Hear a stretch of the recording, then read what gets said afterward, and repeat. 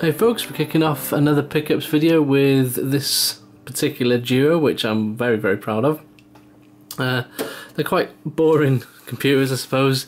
Just a couple of these small form factor HP systems. I think they've got G630 processors in there, so LGA1155. So if I wanted to, they could be quite easily upgraded. However, the price I got them for was just over £20 for them both, so that, you know, about £11 each, which is just crazy. Let me just flip one around, or both even. It's quite heavy.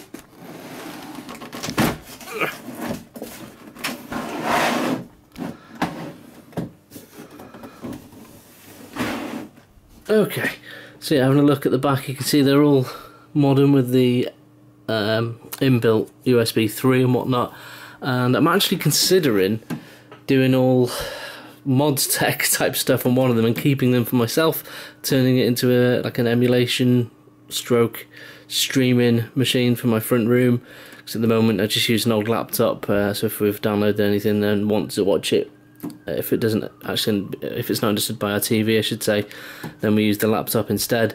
This could make a very nice machine to do that, and I could pop a little graphics card in there and use it for emulating as well, so maybe that could be a decent little project, especially if I want to go all mods tech on it and cut it all up and paint it and whatnot. It could be something quite cool. But anyway, I'll crack open one of these and we'll have a look inside and see what's what. Okay, here we go. Nothing especially exciting to look at, just a basic small form factor processor. They've just got 2 gigs of RAM in there to begin with, which obviously I will upgrade. Maybe just 4 gig for one of them, which I'll just straightforward flip, and the other one, if I decide to keep it, I might go a bit further. They're even nice enough to include the screws I can fill in here, because the actual caddy, if that's the right word, I suppose, the actual hard drive area in here uses fat screws which essentially lock the hard drive in place. I suppose you could kind of in some ways call it a screwless design. You don't use normal ones, you basically just slap these in the side of the hard drive, slap the hard drive in and it'll just lock in and away you go. And obviously I've got no shortage of hard drives, so that should be dead easy to do. But yeah, for a first pickup of the month, a pair of systems which easily will quadruple what I've put on there if I decide to sell them both. Yeah, not a bad start. Hey guys, another little update in this little funky Acer machine. Managed to pick it up for just a tenner, which, although the spec isn't mind-blowing, is a first gen i3. I could upgrade it if I wanted to, but I think it's just a really sweet little machine. Will tidy up really well. I'm thinking this one I might actually keep for myself. I have been promising myself a machine to replace a dodgy old laptop we use in our front room for streaming and things. And this would look really neat. It's going to be really handy with the USBs on the front and whatnot.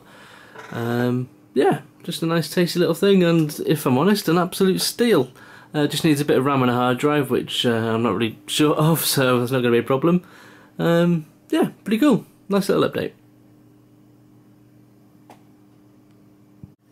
A couple more things have arrived this morning, which is pretty damn nifty. Quite well packaged in this little funky box. What we should have in here is some fun things to play with and see if they work. Let me just unpack and we'll see. Ta-da! So there we've got them. A couple of Gigabyte LGA1155 boards, which I am very pleased with. Although I will need to pick up a battery from somewhere for that, but that's neither here or there. These were sold as untested, so there's a chance that I've just essentially bought a couple of duds here. However, I was willing to risk it because the price of these was just shocking for both of them as well, and they were incredibly well packaged, so I'm more than happy to take the risk. If they do work, then they do pay off pretty well, because I've got on board USB 3 and whatnot, and well, to be fair, considering most of these things I build at the moment are this LGA1155, this could turn into a couple of really funky little PCs. A quick update, on the PC case, which by now you should have uploaded the review of the Game Max Mini Callus case. Just had an email this morning basically saying that they can't replace the side panel and whatnot, but they've given it for me for free. So originally I was going to return it to them, and I've unbuilt the PC now, ready to do so. But yeah, according to this morning's email, it's completely free of charge. They basically give me a full refund, which I've already had, and told me to keep the case. So boom, there we go. Although it is cracked, I think I might be able to do something with buying a cheap piece of acrylic and maybe patching that up. I don't know, but either way, a free little case like that is always a winner, and hopefully we'll experiment with these shortly and see what's going on. If we can get them to boot, then happy days. Okay, test number 1. I've got it all wired up to my TV and things, with a rather fancy £3 cooler on there, which I'm sure we can all agree is... Actually, to be fair, I was about to mock it, but it looks quite cool on the blue board, so yeah, we'll see what it's like when you turn it on. Yeah, I suppose there's not really much else to do but whack it on and see what happens. Let me just turn the power supply on. There we go. Stab at these things. Which ones are they? Oh. Okay, that's a good sign. It turns on. Okay. Huh.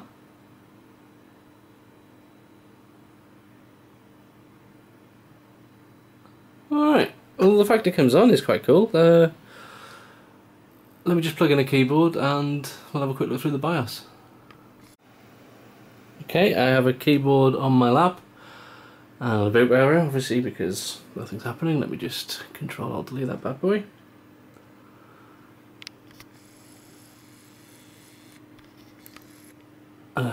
Delete. Did I make that in time? Nope.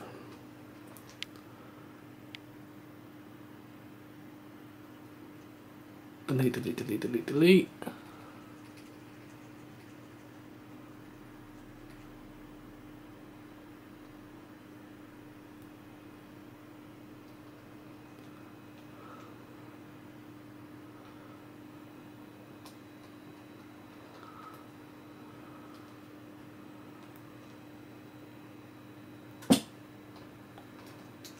Okay, I'm going to need to do this off camera because I'm really struggling with my left hand here. 1 second. Okay, there we go, we're in the BIOS. Let me just quickly have a glance. I don't need to see that, I suppose, for the time being.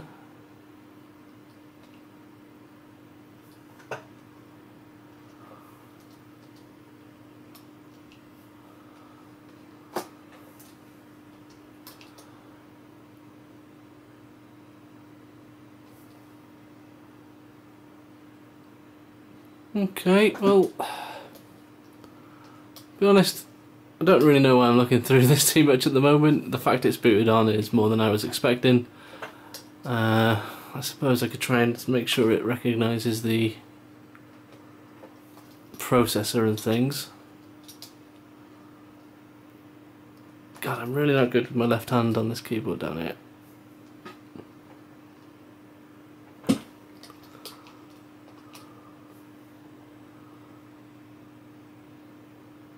Okay, yeah, that's everything I'd want. What a winner. Okay, one board down. Let's whip out the parts and put it onto the next one, and well, even if not the price I paid for it, that's a bargain on its own, especially because of the 4 memory card slots as well, which might sound daft, but a lot of these boards I tend to end up with have just 2 slots, so that's quite useful. Anyway, I'm going to shut up and get on with this and see if we can make this a twofer. Lovely. Okay, just while I'm getting this second board here set up, I just wanted to show you something with that cooler, because I've not seen this before, and to be honest I think it's pretty damn nifty, to be fair. Just the way it fits. I've never seen this. Some of you will have seen this a million times, but I've never come across it. Basically just pop these on here. Just line them up, the holes. Okay, and then you take these little clear pieces, kind of slot them into these holes, and pop them into the actual hole in the motherboard.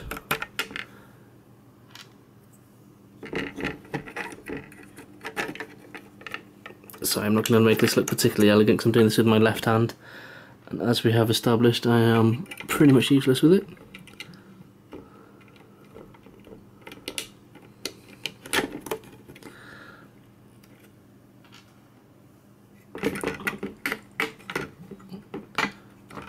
There we go, okay, that's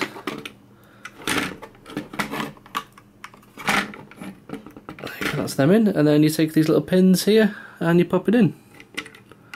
And when you clip it into place, it just locks the actual bracket, I suppose the word would be, for the cooler onto the motherboard, and you're all set. Anyway, I'll carry on with this. It's just something minor, obviously. You guys may not be interested too much, but I was quite fascinated. I've not seen anything like that before. Clip that one on there. There we go. And then once it's on, as you can see, it's all fully secure and whatnot. You just clip the actual cooler on with these clips either side, just onto these parts here and here, and you're done. What a winner. Anyway, I'll carry on setting this up and we'll see if this thing's dead or not. Right. That's the cooler attached, everything also all on there. Let's try the second one. Take a stab at these again. I think I forgot to send the bloody power supply on again. Oop.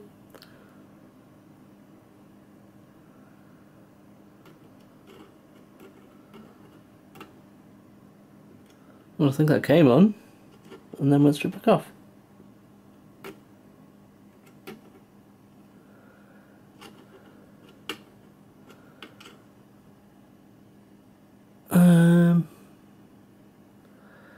Okay, might not be as lucky with that one, but the fact it came on has me interested. Let me just put this camera down and have a little fiddle around. Let's see what's going on.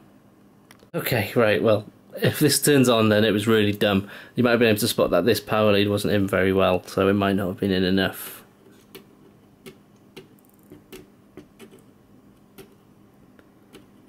Nothing yet.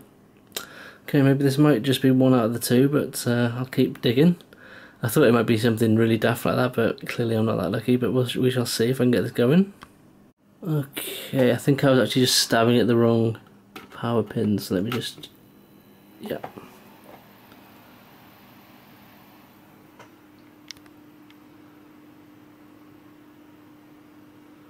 Come on.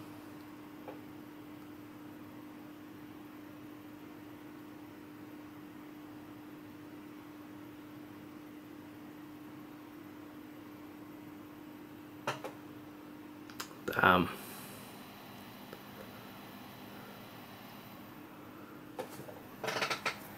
I got that in enough. Yep.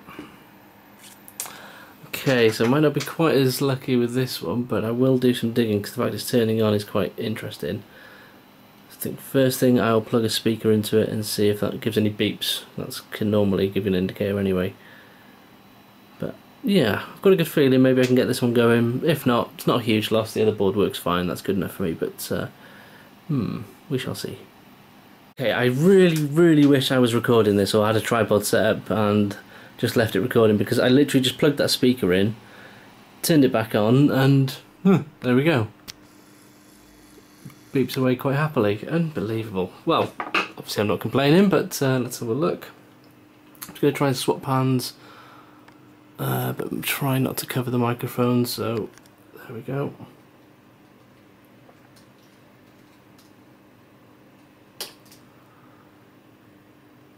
Okay, well it's already a kind of fancier BIOS in the other one.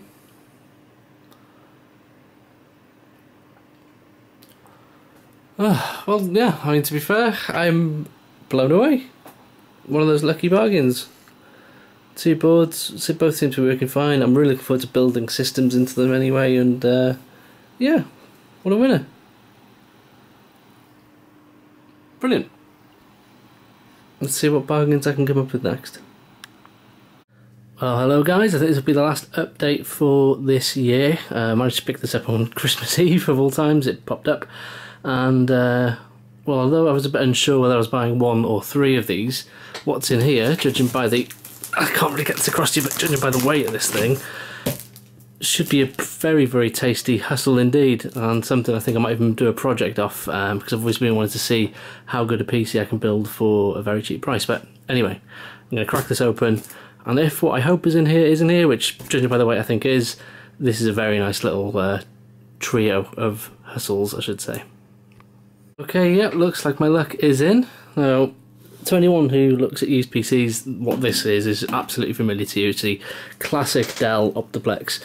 You see them all over YouTube for people building budget PCs, because generally speaking they are fantastic. I had one for a couple of years, right up until the beginning of this year, before I decided to slightly upgrade. My original Optiplex was an i5-2400S or 2500S, can't quite remember now, with a 750 Ti in. And then I decided to go a bit crazy and built a 2500K system, which I then swapped for the 2700K as it currently is. Anyway, what these are a little bit more special and something I can very much hope to flip. I've got 3. One, I can't see them through the bubble wrap, and I can't really let this go. Oh, hang on, maybe I can.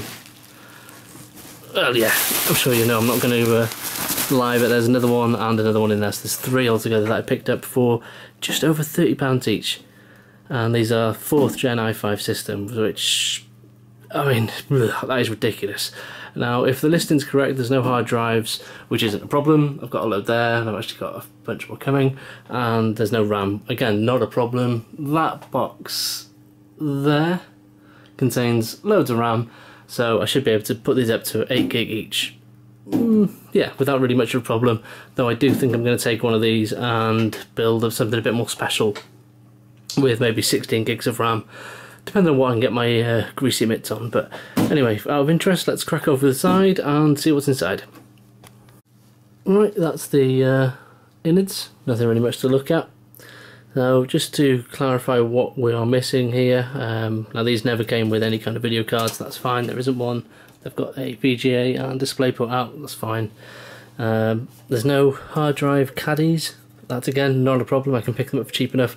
Or if I'm really going ghetto, what I like to do is use a 5 1/4 inch to 3.5 inch adapter and simply install the hard drives up here. Fine, no problem, as long as there's a hard drive in there, nobody really cares, to be honest. Enough room for 16 gigs of RAM in there, though I usually only put 8 when I'm flipping them. What's really good about these systems though is the processor, which is the 4th gen, should be I think a 4590, which is an absolutely fantastic chip, especially when you consider the price I picked up each of these systems for. That's just unbelievable. But to be super safe, I'm going to crack open the heatsink and we'll just double check the CPU.